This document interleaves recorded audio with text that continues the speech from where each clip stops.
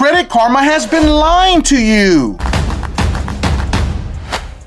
This is gonna be one of the most important videos that you're ever gonna watch about your credit score. Millions of Americans have been convinced that Credit Karma is their real credit score, and in fact, guess what? It's not. So on today's video, I wanna take it all the way back to the basics of your credit score, because I believe that this is a huge growing problem still in America, that Americans truly don't know where to find their real credit score. What's a credit score supposed to look like? What are lenders looking for? And what is the true credit score that you should be looking at every time that you apply for a credit card, a mortgage, or a home loan? Whatever you're applying for, you should always feel confident in knowing exactly what your true credit score that lenders are looking at is. This is a huge problem that I believe has never been addressed by anybody on social media. Everybody's too busy talking about credit cards and how to get car loans and how to run the play on this bank, but they're not focused on the basics of your credit score. And so you go apply for something, then you get denied, and you're like, but why? But Credit Karma said this. Why? What am I looking at? It's very confusing. So I want to make sure that we lay the groundwork properly, and by the time you finish watching this video, you're going to have a full understanding of every credit score and what they mean for every different type of industry. I fully believe that you should never use Credit Karma, and you should delete the app from your phone, because it's the biggest scam in American history, and it's very misleading. The reason why they actually are marketing to you, because you're a subprime borrower. Their main goal is to sell you a credit card, a bad loan for an auto loan, a personal loan with a high interest rate, because this company, Credit Karma, is making millions of dollars every year from marketing products to you. They don't make money from giving you your free credit score. Oh, you don't believe me? Credit Karma made over $1 billion since 2019. And where do you think they made the money from? Every time that they say, hey, do you need better car insurance rates? Hey, you should check out this personal loan, because we see that you're carrying some debt and you can consolidate it with a high interest rate. They're making money by also selling your data to subprime borrowing companies. Those companies that magically send you an email saying, hey, we offer personal loans. Hey, we see that you need a credit card. And that's what winds up happening to your credit profile. You fill it with all of this junk, and then you're like, how did I get all these bad credit cards? Have you never paid attention to the fact that they only offer you the worst credit cards possible? Even if you have great credit, Credit Karma never says, hey, check out this American Express Gold card. It's a really good fit for you. Or my favorite, why don't you check out this actual Citibank credit card because you seem to spend a lot of cash. No, they never offer you one of the best credit cards. Instead, they're gonna get you to the crappy credit cards because they make more money from those credit cards. And to make things worse, now Credit Karma's offering a credit builder card. Isn't that crazy? And they're also offering you a checking account. Now, what do you think that Credit Karma's gonna do with a checking account and a debit card, or whatever the credit builder is, because it won't let me see it. Let's put it up on the screen right here so you can see it, that I don't qualify for it, but because my credit score is too high, but yet you're still gonna offer me crappy credit cards. That's just wild to me. It makes no absolute sense. But again, what do you think they're gonna do with that information? They're gonna have access to your bank account, to that debit card or credit card, and they're gonna sell that information to subprime lending companies that are gonna also reach out to you and market crappy credit cards, crappy loans, insurance rates, everything they can, so they can continue to make billions of dollars off of your information. Now, everyone's credit score is gonna vary from person to person. A great example, my wife's Credit Karma score is literally, I would say, maybe a few points off from her actual FICO score. But then you look at my credit score, and my credit score is off over 100 points from each credit reporting agency compared to Credit Karma and my FICO score, which is absolutely crazy. It's very important to understand that more than 90% of lenders use some type of FICO scoring algorithm, and Credit Karma is a Vantage 3.0. It's gonna be far and few and in between banks that actually use a Vantage 3.0 credit score, making it literally useless. But of course, I get it. Everyone absolutely loves Credit Karma because, oh, well, it sends me a notification really quickly, and I mean, it's not really that bad. It's off a little bit, but it gives me a general idea, and it's free. I mean, listen, I get it. I love free too. Americans all love free, but at the end of the day, it's coming at a huge cost and it's not accurate. So you go apply for a credit card because you saw your Credit Karma score, denied. You apply for an auto loan because you saw your Credit Karma score, denied. And then the dealership laughs at you when you tell them, oh, but my Credit Karma said this. And they're laughing at you in the background like, yo, they don't really know. It's crazy. Go apply for a home loan and base it off your Credit Karma score. You're gonna be shocked and you're also gonna get denied. I wanna give a special shout out to all my beasters out there that are working hard to fix their credit using Dispute Beast, the most advanced AI credit repair software ever created. But specifically, I wanna give a shout out to Matthew. Matthew's credit score went up 285 points after one round with Dispute Beast. And Maurice's credit score went up 237 points after one round with Dispute Beast also. But let's not forget Shakia. Shakia's credit score went up 215 points after just one round with Dispute Beast also. Now, Dispute Beast link is going to be in the video description and pinned at the top of the comments for anyone that needs to fix their credit.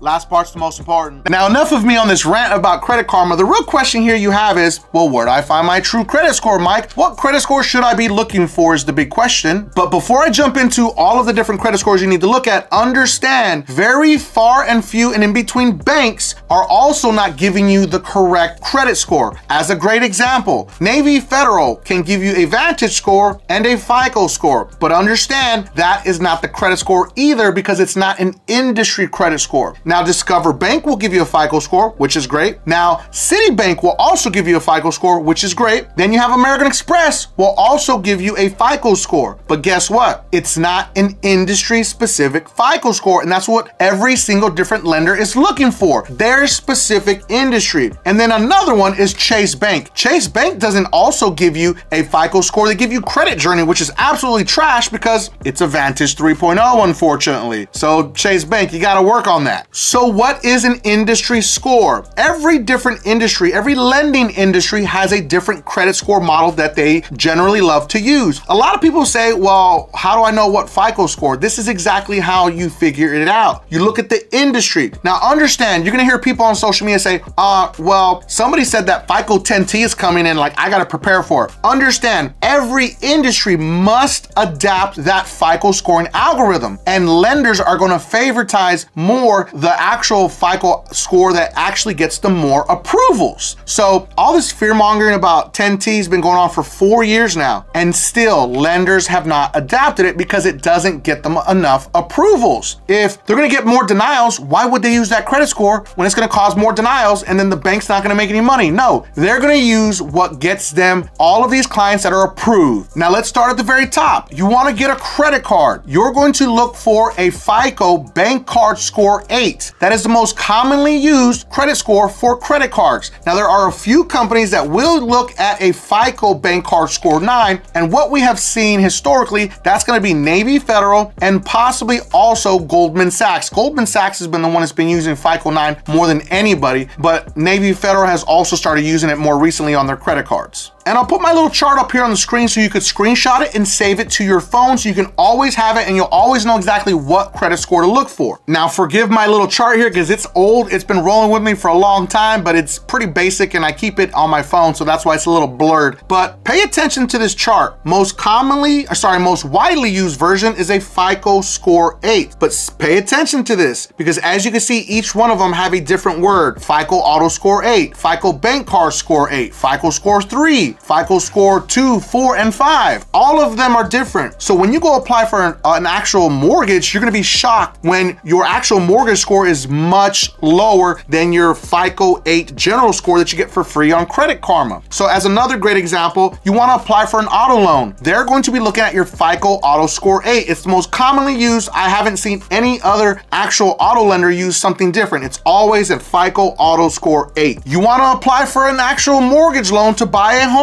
It's the American dream. This is one of the biggest disappointments that people have when they look at their Credit Karma score, then they go apply for a home loan. It's gonna be a massive difference because they're looking at your FICO mortgage score 2, 4, and 5, either all combined, depending on the lender. Always remember that every lender is different, or they might all pull for just FICO score 2. They might all pull for only FICO score 4 or FICO score 5, but it's gonna be one of those three or all of them depending on the lender. And do not come into the comments and tell me, Mike, but I get my free credit score from Experian. That's a FICO score. That is not an industry-specific FICO score. Remember, an industry is a bank card, an auto loan, or a mortgage score. That is not an industry's credit score that you see on Experian for free. That's another company that is scamming Americans, Experian, because guess what? You sign up, you give them your information, and then now they're selling your data. There's a reason why Experian makes more money than TransUnion and Equifax, because they're heavily marketing that free credit score, and then they're making you offers and selling you other items, insurance rates, credit cards, auto loans. They're doing all of that through the Experian app. And if you are using the credit boost through Experian Credit Boost, guess what? They're selling your information. Now you gave them access into your bank account. Guess who wants to see that information? All of the subprime borrowing companies, all the marketing companies. They can see where you're spending your money, what you're spending your money on, how much money is left in your bank account. They see all of it, and you gave it to them for free to get an artificially inflated credit score. Because doesn't it kind of strike you strange that they can boost your Experian credit score, but they can't boost your Equifax or TransUnion credit score? You don't find that strange? There's a reason why.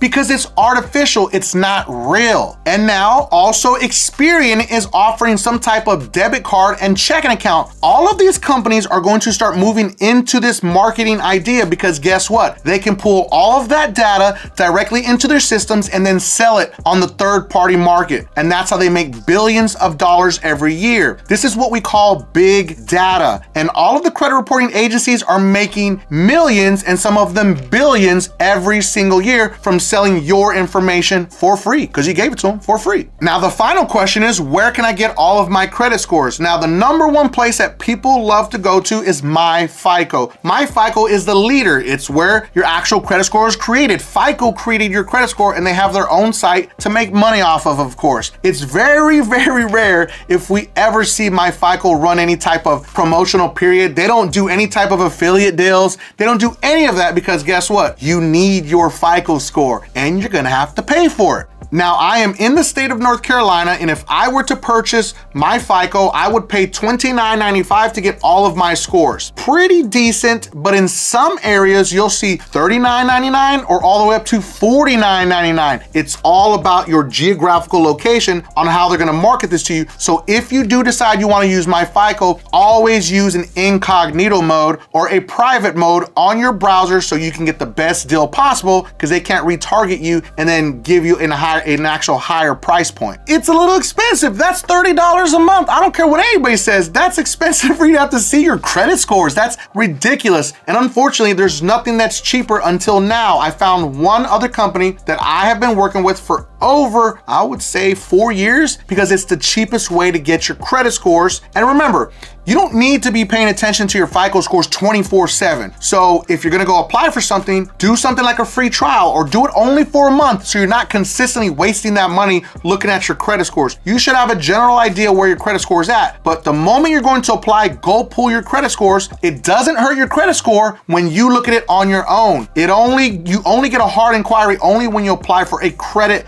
like a loan or an actual credit card or a mortgage. That can potentially drop your credit score depending on what you're applying for, or if you get denied or you get accepted. The most points you could ever lose when you apply for something is only a maximum of 6 points. So when you see Credit Karma and you apply for something and your credit score drops like 20 points, you're like, oh my God, what happened? Because it's not a FICO score and it doesn't matter. But remember, it's only a maximum of 6 points that you can lose every time you apply for something. But anytime you check your credit score, it does not affect you whatsoever. Now, MyScoreIQ currently has a 14-day trial for $1 if you would like to try it out. You're gonna see all of your industry-specific FICO scores. They're gonna be underneath your personal information. So you have to click on your credit reports and then go underneath your personal information, and that's where you will see the actual industry-specific FICO scores. Now, after the trial, it is $24.99 a month. I worked out that deal to get you the best price possible, because I'll be honest with you, $30 a month is expensive, and that's why I don't use MyFICO, because I'm not trying to pay them $30 a month when I can pay MyScoreIQ $24.99 a month. It's way cheaper for the same exact thing. If you would love to use MyScoreIQ to get your 14-day trial for $1, link is going to be in the video description and pinned at the very top of the comments for anyone that needs it. But for the love of God, can we please stop saying that it's okay to look at your Credit Karma score? It's a waste of time, energy, and it can cost you money because you have no idea where your credit score is at. And then you go apply for something and you wind up getting a higher interest rate on a car loan, a higher interest rate on a mortgage, because you're like, well, I'm already here, might as well go ahead and do it. That's what the majority of people do. They'll go apply for something and say, well, I mean, this is it. Instead of actually knowing what your credit score is, working on it, coming back, and then guess what? Now you got a lower interest rate. I'll leave you with one last really good example of how this can be very expensive for you. If you go and apply for an actual auto loan or a mortgage and you're carrying balances on your credit cards, and then of course you looked at your Credit Karma score and you were feeling confident, but then you're like, okay, well, I'm gonna go ahead and get this home loan. It could literally cost you thousands of dollars every year on your home loan when you could have literally just paid attention to your credit score on a FICO scoring algorithm. And if you're carrying credit card balances, pay off those credit card balances before you apply for the auto loan, for the home loan or the auto loan, and then watch your credit score go up. And in 30 days reapply, and guess what? You have a lower interest rate, saving you thousands of dollars every year on your home loan or your auto loan. And for credit cards, it could have got you that introductory offer to get you a lower interest rate, 0% interest for 12 months or 18 months, so you can transfer a balance and lower your interest rate so you're not drowning in high interest rates. You can do that by paying attention to your FICO score. But Credit Karma doesn't care about that. They're just trying to sell you all their trash. Just be aware of that. Hope you enjoyed this video. We covered another big one on where to find your credit scores and how Credit Karma is one of the biggest scams in American history. Now make sure that you watch this next video because it is about how to raise your credit score. And if you felt that I brought you some value in this video, make sure that you don't forget and subscribe to increase your credit score.